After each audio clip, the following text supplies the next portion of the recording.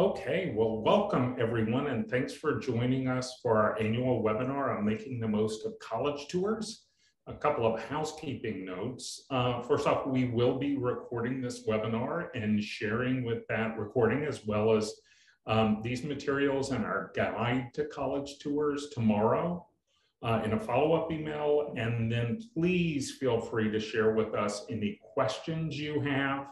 I think everybody's sort of an old pro on Zoom, but the Q&A box is there for you to share any questions you have, and we'll try to answer it if it's sort of a broad question. If not, we'll follow up one-on-one. But again, thanks for taking some time out of your busy day to join us. And yes, I'm so glad that you guys are here. I'm Lisa Carlton, the CEO of College Matchpoint, and I have the great pleasure of introducing our team today, which I'm super excited about for this webinar, because we have Bob and I, who are almost always on the webinars. Also on our team, we have Claudia Salinas, who comes from the admissions side of the world prior to joining College Matchpoint. So she's been at Harvey Mudd, Rochester, Cornell, Rice, so a lot of variety of colleges. So she really brings a lot to the table here today. And we also have Dr. Michael Weinstein, who has come from the faculty side of the college world. And so that, I think that gives us, Michael's taught at Michigan, Yale, Harvard. So it gives us some real breadth today in terms of thinking about how to explore colleges and think about them. We really want this to be a conversation. So please join in with questions, and we're excited to talk to you guys today and appreciate your time. Thanks, Lisa. Since Lisa founded College Matchpoint 13 years ago, we've worked with students who've been admitted to hundreds of schools and maybe toured over 1,000 different schools. College tours are sort of a mainstay of a student's journey to college and of a junior year experience for so many families. Our discussion this afternoon is going to start with a little bit of table setting around College List. We're going to dive into how students can make the most of campus tours. And then we're going to talk a little bit about the phenomenon that is demonstrating interest beyond a college tour for a student. So a College List impact on a campus tour. Let's start with a little bit of context from the pandemic, which, like so many other things, really impacted list building a college list. During the pandemic, the average list size, these numbers are reported by the Common App, which is the platform that many students apply to a number of different colleges. The average list size for students applying to colleges increased by about an average of 1, and the number of applications grew. Overall, they grew 9%. I think it's fair to say in the great state of Texas, they exploded. This year versus last year, there was a 40% increase in the number of applications submitted by students in the state of Texas. As a result, college admissions has become more competitive at some schools and at some majors. In our last webinar, we spent a fair amount of time talking about those selective colleges and majors. And today, for the most part, we'll be talking about the broad universe of colleges. COVID really did increase anxiety and uncertainty. There are so many different reasons for that. Both the difficult experience students had, the anxiety about how colleges will be evaluating students, and the uncertainty about whether or not you'd even be able to see a school in some cases before you decide whether or not to go there. Delayed college visits have really challenged students to figure out if their initial criteria is actually the final criteria they want to have, the final set of priorities they want to focus on in terms of their college list. Last spring, we had a great webinar about standardized testing trends with Jed Appleruth. His analysis is that the air quotes of test optional are important to understand, that while so many schools have the policy, in truth, Test scores have come back as an important input for many students. And then finally, students have really struggled for a variety of reasons in finalizing what their major choice will be at schools that prioritize that choice. We want to always communicate to students who are on today's webinar and to parents that the key to the journey to college is that a student ends up at a school they'll thrive in. The focus is on what they do, not simply on where they go. And there is a breadth of options for students. We always encourage them to manage their college list with an eye towards options. Even if they start the process with a dream school or one school that they've always thought they'd attend, that they were raised burnt orange, or they always thought they'd go to BU or Stanford. That's great, there's no problem with that, but bring that passion along in your ability to build what some of our colleagues refer to as a wise college list. A college list that provides students with options, a college list that gives them opportunities. Now, what does it mean to develop a college list? As we said before, we believe that the foundation of every college list is a student's criteria, not what everyone else wants in their college list, not what mom and dad want, not what their consultant or counselor wants, but what is the student's criteria? What is she focusing on? What do they want in the classroom, on campus, and the surrounding community?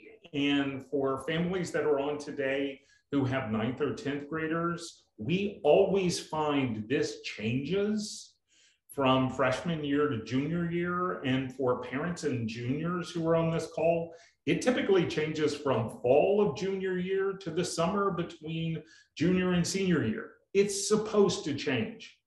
The more you research schools, the more we're hoping you'll get a sense of what kind of school you want to go to. The other thing that we always suggest to students is that that breadth of options is not just acceptance level.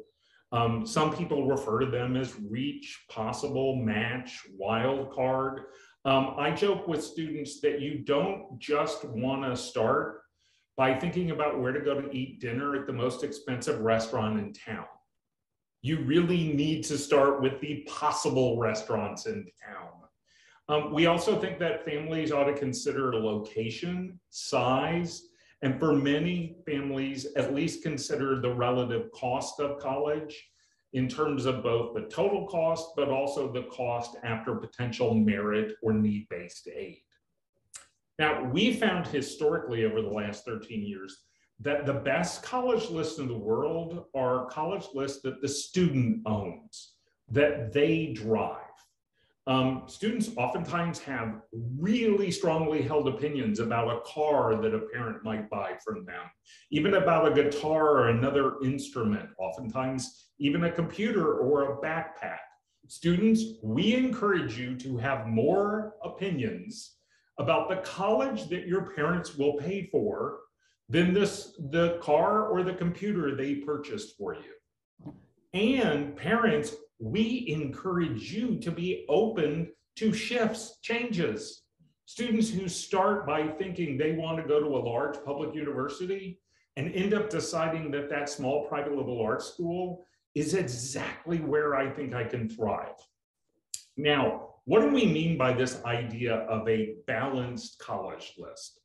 Now, it's not a one size fits all. This may vary for different students, but we generally see sort of on average that a student applying to college will end up in the summer before their senior year with 2 to 3 reaches, 5 to 7 possibles, and 2 to 3 matches. We don't call them safety schools anymore.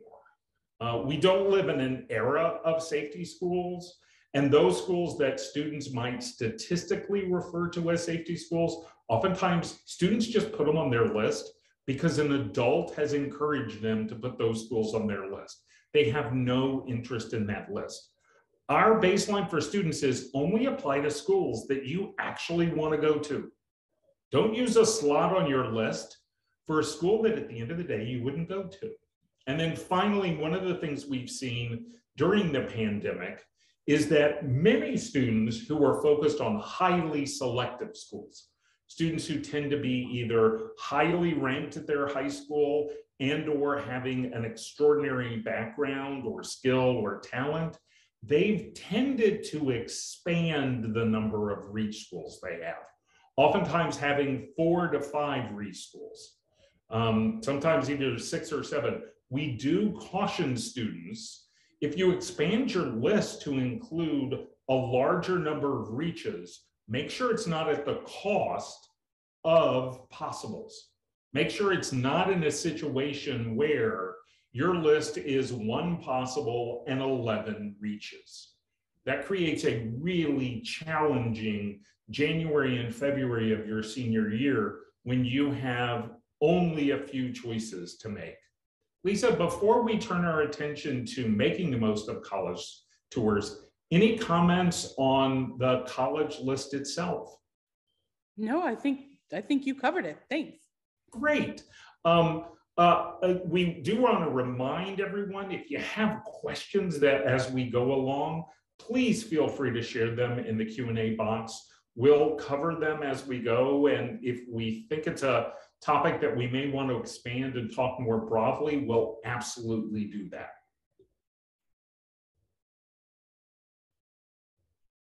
So let's talk now about the actual college tours. That's what you guys are here for, but it's so important to get that front end information about college lists. And as we talk about campus tours, I'll integrate in why I think that piece of information is critical in planning your tours. So a few things, as Bob mentioned, a lot of things have changed during the pandemic, and a few things are still in place this year. So I want to start with, kind of pro tips for this year, because we are seeing some difficulty this year in terms of tours. Number one is plan early. If you haven't planned for spring break to get tours, it may be hard to still get tours. We're finding that many of our families are finding it difficult for space because colleges are limiting the number of tours.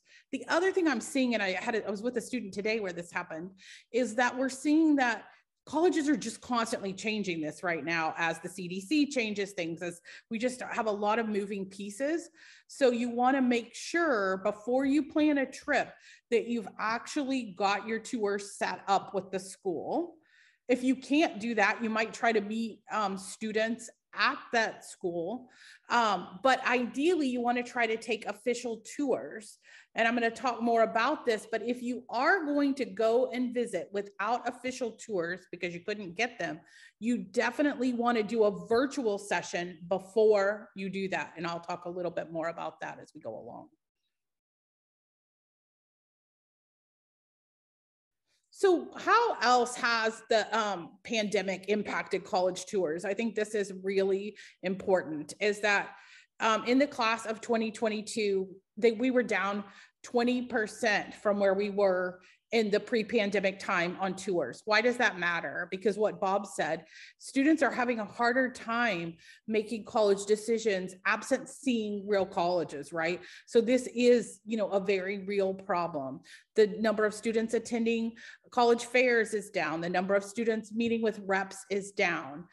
This is important because these activities help students take what they think they're going to like in a college and try it on, right? And so this is a real problem, and one that I think, although it is more complicated, want to say to all of you who are here today, kudos to you, because I think it's still really important. I think getting your student actually connected to the real college and not just reading it in a book or on a website is very important. One of the things that you have an opportunity for right now that I want to highlight, because I think it's really going to, probably what's going to work out with this class is that you're going to do a lot of virtual opportunities to kind of look out on the landscape and see what's resonating. And then you're going to have to make choices about where to go after you do that. So virtual opportunities is where you go on the college's admissions website. That's also where you sign up for a real in-person tour, but they'll highlight the things that they're offering virtually. We're especially interested in things that you have to sign up for. The reason for that is, and Claudia is going to speak to this later in the presentation, but demonstrated interest, which is how you show a college that you're genuinely interested in them, is tracked whenever you sign up for something. And so if you're just walking along a campus and no one knows you're there, you learned something, but they didn't know you're there. So you're not getting any credit for that. They didn't ever know you were there. They didn't know you were interested. It's like if someone, looks at your picture but never calls you, like that's, you want to show the interest, really important. The thing that we're seeing that's really cool is we're seeing colleges do a lot of interesting things on the virtual opportunities. So sometimes you're able to even dig deeper in the virtual opportunities than you are if you went on campus, okay? Because we're also seeing at certain campuses, like another student I was meeting with today was telling me she toured campuses, but she couldn't actually go in any buildings, right? It was all outside. So then, you might be able to have more opportunity. We're also seeing things where they're highlighting certain departments and things like that. So you really want to start, I think right now, the way the landscape is, with virtual opportunities. One question that I have gotten from parents repeatedly of my clients is, do these matter? Like, do these virtual opportunities matter? And so I'm going to throw that to Claudia, our former admissions person. Claudia, would you say that the virtual opportunities, that colleges are actually taking them seriously? Absolutely. I think this really presented an opportunity for colleges and universities to have a greater reach to more population. So this has been a wealth of investment by institutions, especially for students who may not be located nearby that school. So if you are located on the West Coast, but you can't seem to make your way to Midwestern or East Coast schools, this is a way that you're able to get more information and really have a touch point with that school. So this has been a place where colleges are learning a lot about the content that students want, but they are doing and making a lot of effort to make this very relevant for students and to make it useful. So I think it's a wonderful way for students to really have a little bit more access to the schools. Thank you. Yeah, I think one thing we have noticed is that as this has gone on a little bit, the early ones were pretty weak, I have to be honest, but they've gotten a lot better. And we were the other day, we were like looking at a lot of the colleges and what they're doing. It really is great. So I want to encourage you to start with the virtual, because I think it can also save you some money by letting you kind of hone it in. And some of our families have done things like done this as if you were going to tour together. Like I had a family last year that like got popcorn and like really did it up with these and made it fun. So I encourage you, it's a way for you guys to get involved together as you look at the colleges. And this is just some more virtual, there's virtual college fairs. There's quite a lot going on. So that's kind of step one, is to start there. A few years back, I was interviewed about, why should you go visit colleges? Maybe we should just do this virtual thing and not go visit any colleges. But what I would say about that is that this is a really big investment of money you're about to make, right?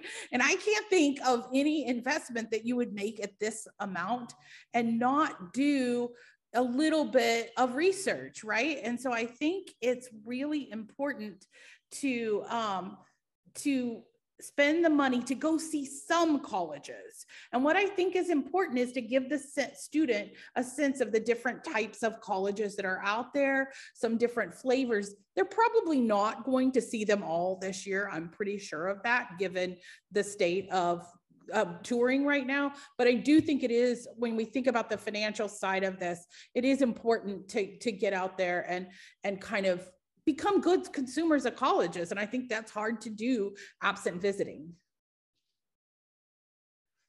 So touring is also helpful because we're talking to students. I've been doing this every day for the last 15 years. And one thing has not changed, is that students come to this process what they hear everyone talking about. So if I ask a student in a first meeting, what colleges are you interested in? All I'm really hearing is either what their friends or their parents or their grandparents or someone said about college, and maybe a little bit from them, but typically students, in the 10th grade haven't really started, digging in deep to colleges. So this gives them the chance to try it on in the real. And a student said to me today about a tour that she just went on, oh my gosh, they had tiny libraries and she started just talking. And I was like, oh, she loves cozy little spaces. Like that's really important to her. She didn't really care about sports, like a lot of things that I already knew she didn't care about sports, but I kind of got more about that when she actually could talk about a real college. So it tries it on. I also think it reveals priorities. I think in your initial set of college visits, variety is great because that's what helps us define what we like. This isn't in the presentation, but I think it's so important to point out is that what a student doesn't like is equally, if not more important than what they do like. And I think sometimes we think it's a fail if they go and see a college that they didn't like. I actually think it's a win because then you've defined it. We've got 3,000 or more colleges to start with. We're trying to narrow down to find that perfect fit for your student. And I think it is not a fail if you visit some colleges that they just say, I hated that. The trick is to get at why they hated it.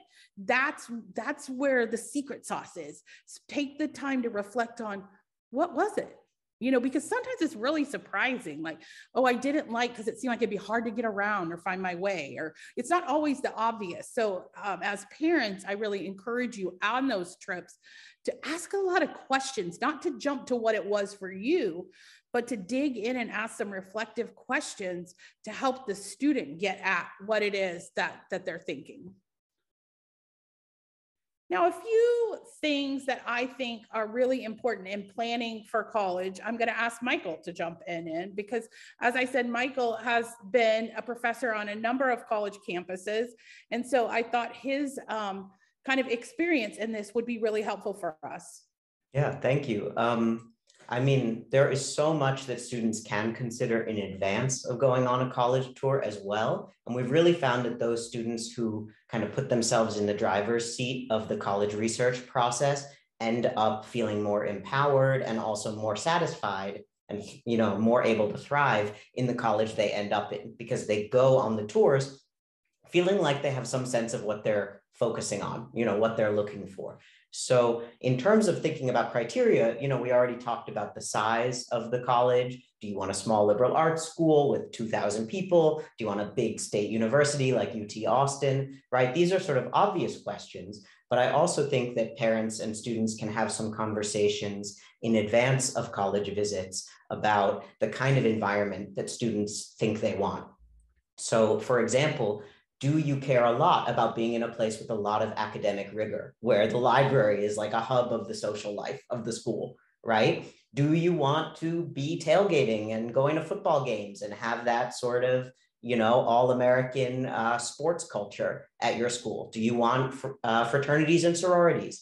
On the academic side too, we try to empower students at College Matchpoint to think about how they learn best, and what's engaging for them. So I would have students think about, do you like large lecture classes where the teacher does like 75% of the talking?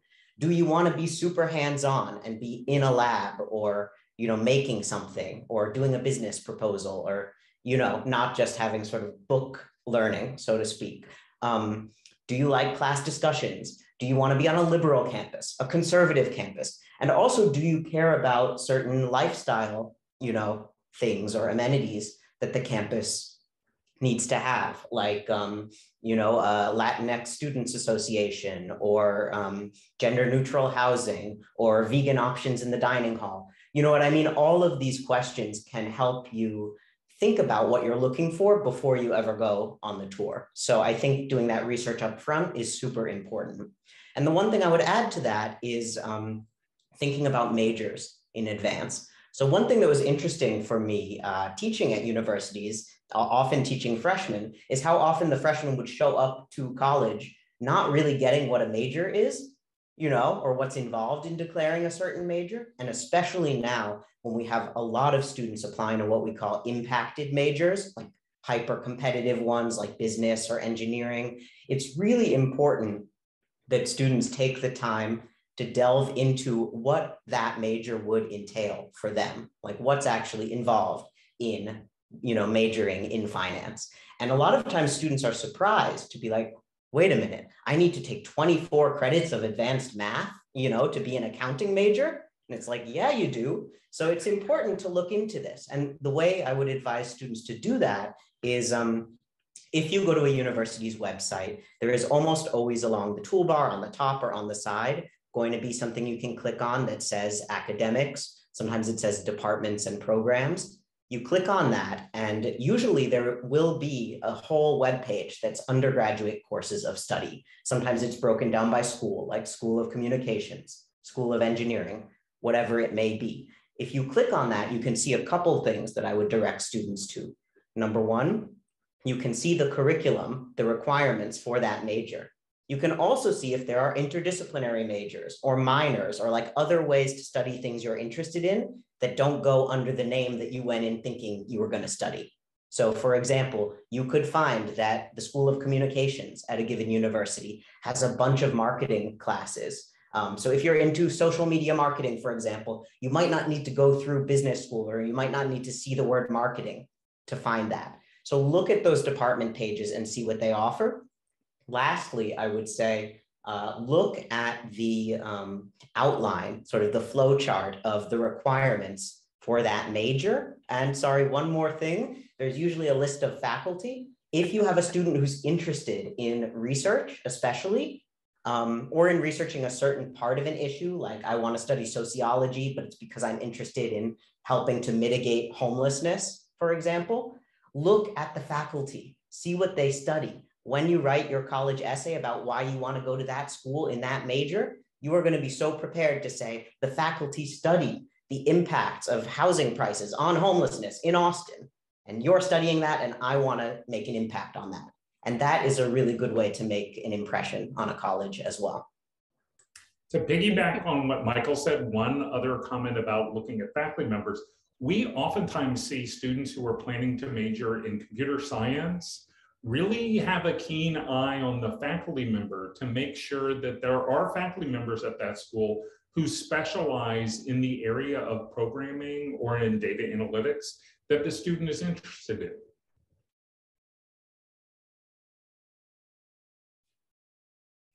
So how are you going to prep? You know, we just talked a little bit about you're going to do research. You're going to visit the college's website, jot down some notes of the things that we're talking about so that you've actually done your homework. I am shocked, also another financial thing, of how many students go on college trips and we parents take them on these trips and we don't require them to do this research.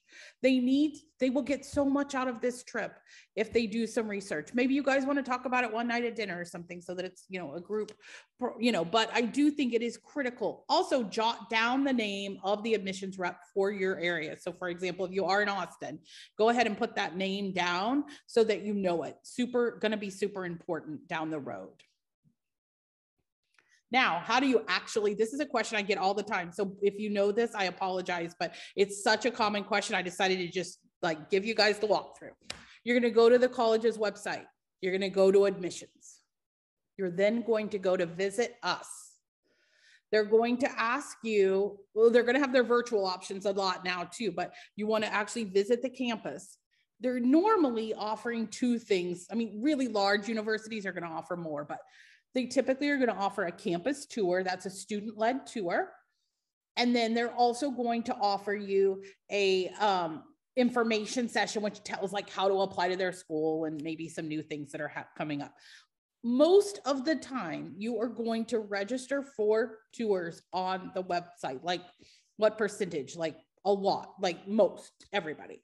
So you're going to do this online. Then if you're going to smaller schools and you have some other needs, you can call admissions to say, see, like if it's a small to say mid-sized private school, you might be able to sit in on a class, or if you wanted to meet with a coach or a departmental visit, any of those things you could call admissions. Now that does not mean you can for sure do that, but it certainly does not hurt to try.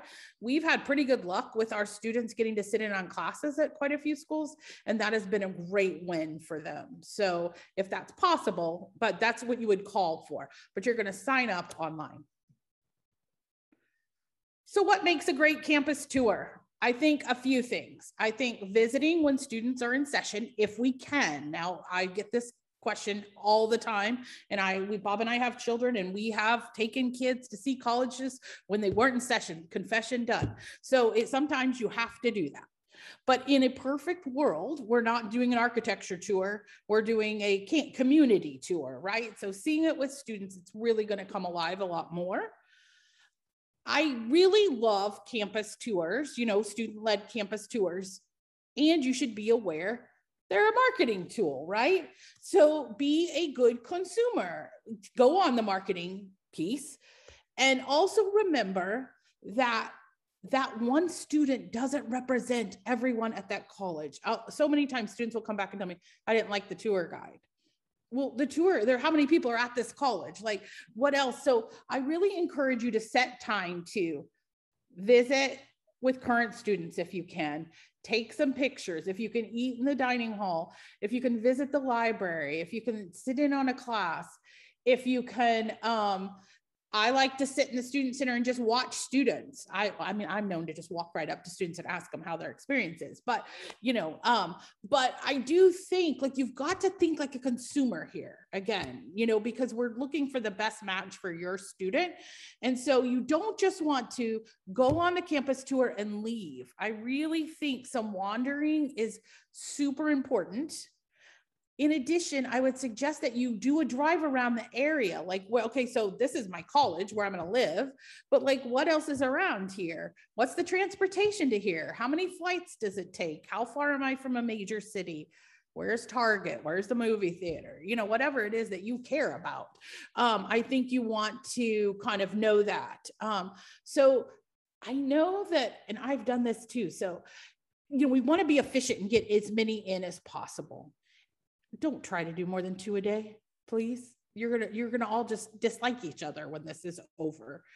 And a college tour is also this great chance. I'm a mom of 2 grown adults now, and those trips are so much fun just for the wacky things you run into and the people you meet.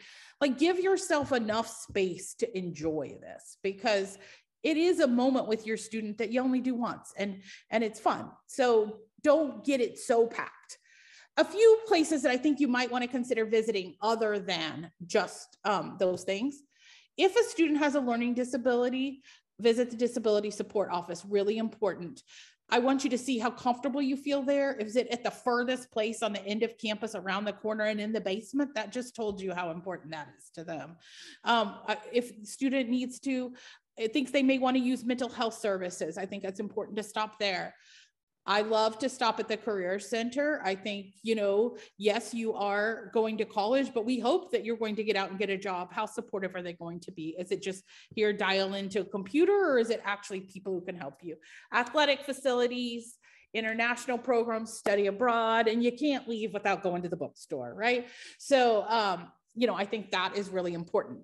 When it's all done, jot down notes. We've made a little tour evaluation card, which I think can be helpful. You don't have to use that.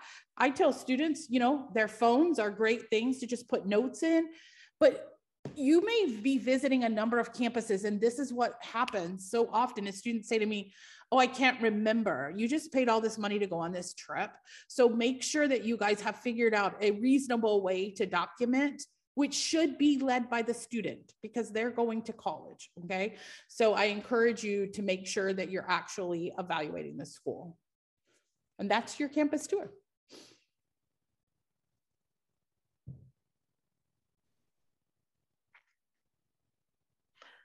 Great. So let's just dive into what demonstrated interest is. I think a lot of people have heard the terminology and they're like, what does this mean? How do I do this? One more thing to add to the process.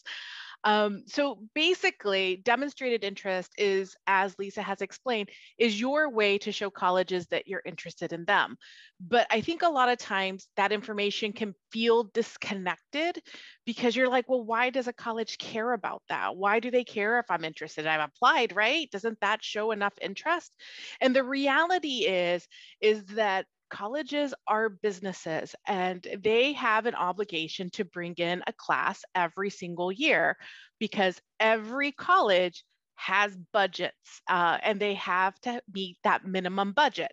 If a school fails to make their class, something's getting cut on campus. Okay, so that's kind of the environment you're in. And if you over enroll, then that's another, can of worms that schools face because then your classes get bigger. So let's talk a little bit more deeply about demonstrated interest. I mean, we can definitely see that this is starting to have a lot more impact, in particular as the pandemic has really played a role in shaping what is happening with admissions. And so what we mean by that is that colleges are honing in on this because they know that it's become a little bit harder for folks to visit schools. They know it's been a little bit tougher before they were able to do all these virtual visits and campus tours virtually for people to feel connected to their campus. And that was impacting the number of students that were actually enrolling. And so this is part of the reason why schools are starting to lean into this, because as students are applying to more schools, you really don't know as a college or a university whether or not that student is taking you seriously. So this is why we actually kind of have like a plan of action for you. But I want you to kind of take a moment and see the next slide of how sophisticated these systems are. So admissions professionals have a couple of different ways in which they track interest. And so they've developed really sophisticated tools. A couple of the tools will be like Slate or Workday, which are these management systems to help them track all the information that's happening. But as you can see in this slide, they can see when you open email from them. They can see how long you've stayed on this page. They know if you've clicked on any links that are embedded in that email, okay? So it's really important to be able to understand what the role is. And demonstrated interest is used in a couple of different ways.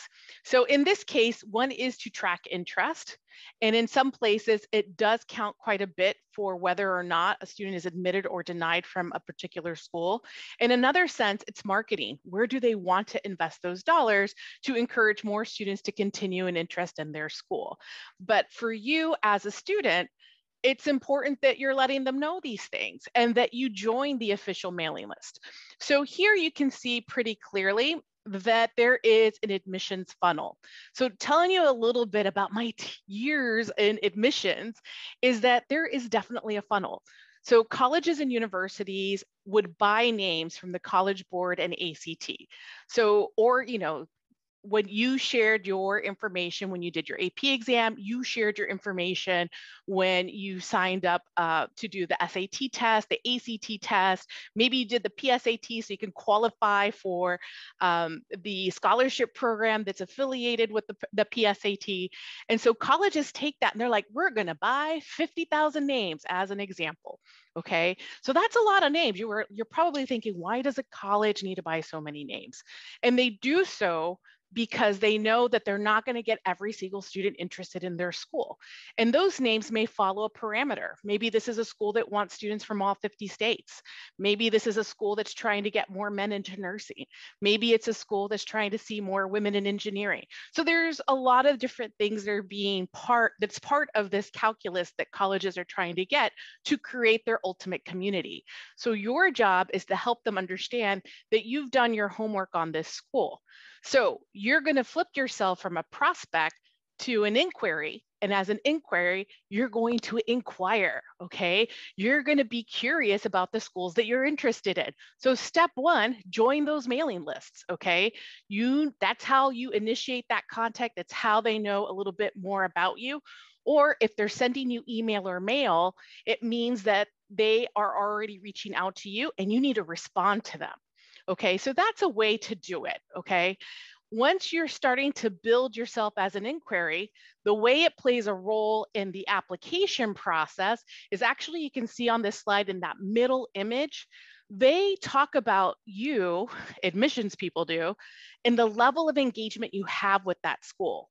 So that when it comes to the time of application, they want to know if you really know this school.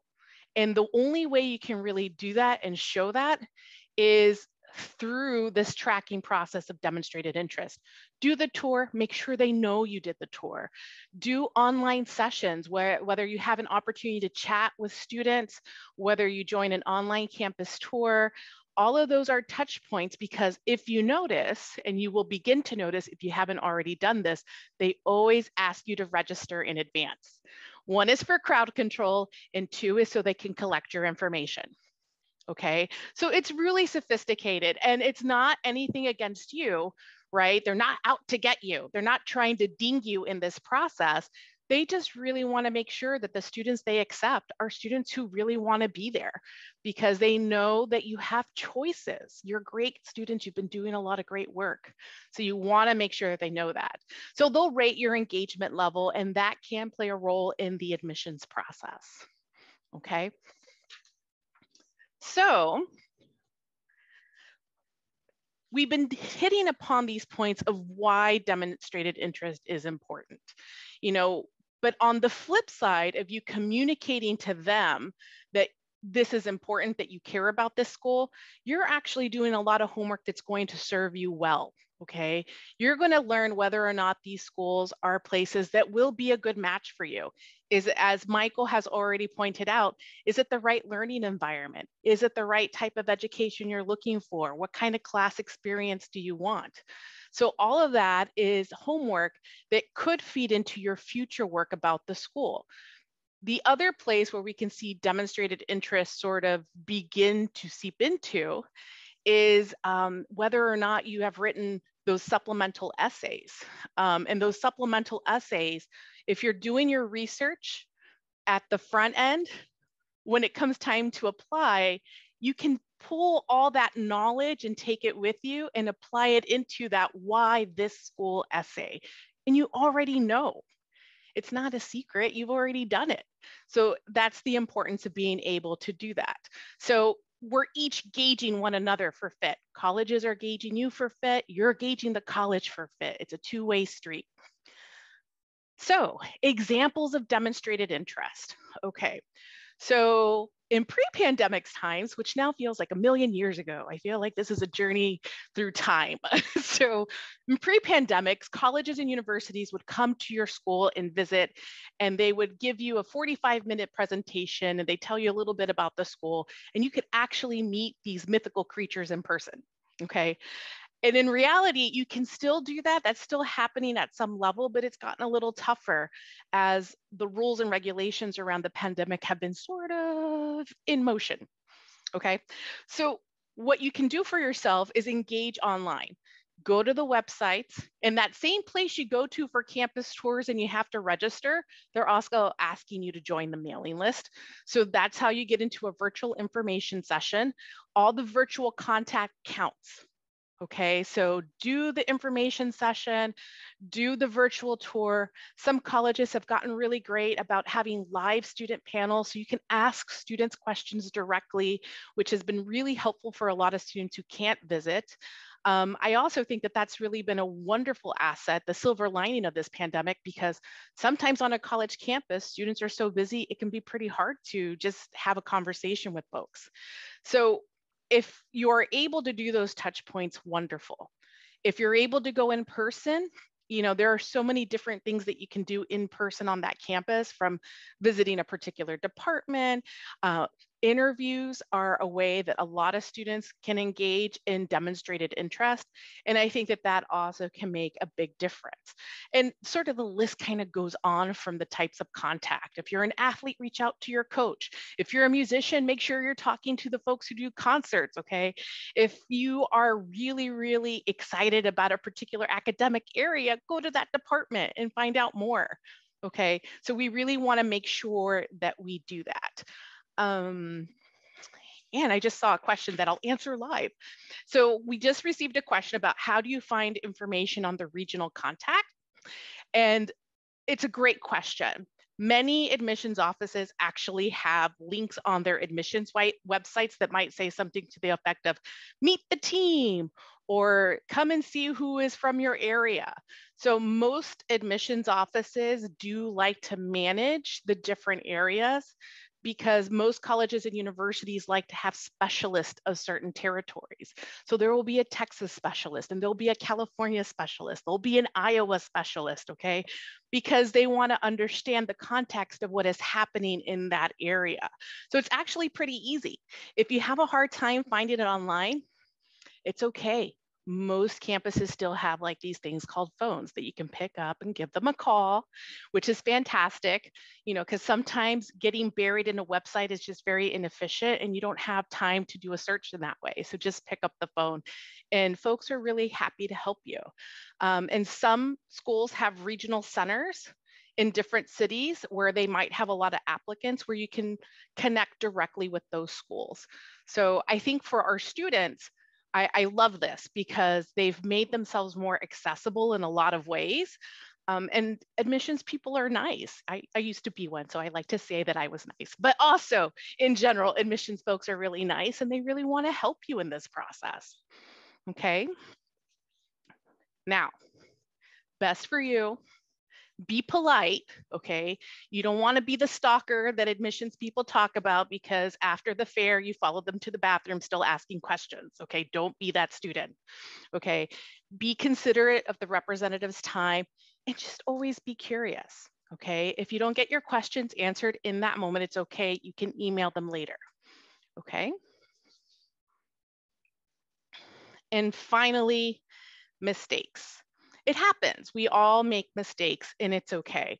But if we can avoid them, that would be fantastic. And the rest of the team can feel free to jump in on here. But you don't want to only show interest in your top schools. Okay. I think that's the biggest mistake I've seen. Your reach schools, and particularly the Ivies, don't care if you have demonstrated interest or not. Okay. Because they have sufficient applicants. Make sure you're showing a little love to everybody on your list. Okay, I think that can be really helpful. Lisa had already mentioned not attending an official tour. If you're going to be on campus, try to make sure the admissions office knows you're there. And sometimes you can also share that you were on campus if it's part of a component of your essay or the application. But if you want to keep it nice and tight, make sure it's being tracked in some way. Okay. Students. Yeah, go ahead. And I think that is so important is that you do make sure that that happens. I would say, you know, two things that Claudia mentioned here that we probably didn't. One thing I want to tie back from what Bob was talking about at the very beginning was that, you know, your reach, your possible, and your matches. I just want to make sure y'all heard what Claudia said. The number one mistake we see is we're going to visit colleges. Great. Where are you going? We're going to Harvard, Yale, and Princeton. Those are great schools. Fantastic. What else are you going to be seeing? That's all. That's a bad idea. Harvard, Yale, and Princeton are a reach for every student, no matter what, no matter how great they are. Their acceptance rates are too low not to be seen as a reach for everyone. So if you go back to Bob's slide about how the college, you know, your balanced college list, I would like to advocate that what Claudia is really saying is you need a balanced tour list. And this is the number one mistake that we're seeing. So what is your balanced tour plan? And as parents, I really encourage you to have equal interest in all those colleges because I think students tend to understand how competitive this process is by the time they get into it because they've heard from friends. I think as adults, it's sometimes if you're not in this every day, it's hard to realize how competitive this is. And I'll just do the last two here, is that it is important that students are the people communicating with colleges rather than parents. Now, there's certainly exceptions. Your student can't call during the day to arrange something that you guys might need to arrange, totally appropriate. But if it is about the interest in the college, it is going to be so much better for the student And remember that we're talking about students thriving in college ultimately. And one step to that is to give them agency in this process. The final thing is the human element piece. Try to get to know these, talk to people, get to know people. Don't forget that there is a human element to this. It's like Claudia said, she was in admissions for, almost 20 years. She's lovely. She's approachable. It's just that sometimes our friends in admissions get tired when the people are chasing them around, like it just kind of goes overboard. So those are really important things. Now, the final topic I want to talk about is how parents can help, because I think parents are a critical part of the college tour process and the college admissions process. And it's this, the parent role in tours is not without its challenges. One of the things, as I said, is to be realistic on the colleges that you're visiting. I think this is so hard because we all know how fantastic our kids are. My kids are the greatest. They are. Honestly. So, and you should feel that way, but your job in this is to show some breadth. And one of the hardest things for a parent to ever do, a little neutrality, because if we can be neutral, it gives the student a chance to come forth with exploration of their opinions about something they've never done before. And take the students on visits and participate, be involved together. I think it does help to do this as a family. I do. College is a big expense. I always tell students it ultimately does have a family component because it's a whole lot of money. Hardest thing I'm going to ask you to do, let your student react before you react. We all have so many fears about our student. Oh my gosh, what about this? What about that? Just hold it in. You can talk later, but let the student react so that because they're still learning what they think about colleges. Many of us have been to college. We've had this experience. We have something, context, if you will, that students don't have. And so when they're touring, they're going to be moody. They're going to be unsure. They're going to change their mind. And it really is important that they have the room to do that, because that's how we push up against what's really going to work. Be honest about finances or deal breakers. If you're like, I hate this state and my child is not going to school in this state, let's just go on and get it on the table. If you have X amount of money, that is actually fair. Money is a real part of life. And I don't think there is anything wrong about letting your student know this. And it's actually, as someone who's been doing this for 15 years, will solve 1,000 problems if we just get straight about it at the beginning. So there's a lot of colleges with differing price structures. So it's important to know that up front so that you're not going out and falling in love and visiting a college you can never afford to attend. Years ago, I wrote this little pledge when my students were going out on tours. I'm sure it could be updated or whatever, but step back and let your students take the lead. Remember that it's about your student, like whatever you wish you had done in your college is over. So it's not our time to live that through our students, even though it's tempting. Let the student try to get their ideas out. They're going to say ridiculous things sometimes because they're trying to figure this out. I mean, I literally once had a girl come back and tell me that she wouldn't attend a college because it didn't have Coke. It had Pepsi in the machine. And so, I mean, they're going to say sometimes ridiculous things. And so just try to let that roll a little bit if you can, I guess is what I'm saying. And finally, this is true for the whole college journey. Give up the expectation that the trip is going to be perfect. It's not. You're going to get lost. You're going to take a wrong turn. Someone's going to spill their drink on their blouse and not want to go in. I mean, like, these things are going to happen. And so let this trip or whatever visits you do to colleges also be part of your parenting journey, and put the idea of it being perfect aside. And I think you'll have a much better experience. Our goal at the end of the day with campus tours, with your college list showing interest, is all about one thing: for your student to have great options for college where they're going to thrive. It's about options.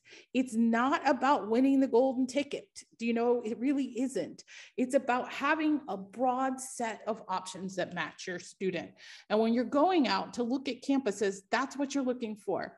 sadly, as I say to students all the time, there's no perfect partners, there's no perfect houses, and there are no perfect colleges. And if you're telling yourself that one college is perfect, you just haven't spent enough time there, probably. So broad options is what you're looking for. And hopefully, as you guys do these tours and explore colleges online and begin to do this together, students begin to think, oh, I'm seeing some things I like. Yeah, I'm starting to find some places that could really fit for me.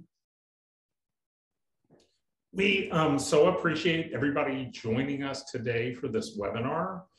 We will be sharing in the follow-up email tomorrow both a link to the recording of this on YouTube and the materials, as well as the scorecard that Lisa mentioned. Please feel free to let us know if you have any questions in response to that email, and we hope that you and your students have a wonderful set of tours this spring and this summer.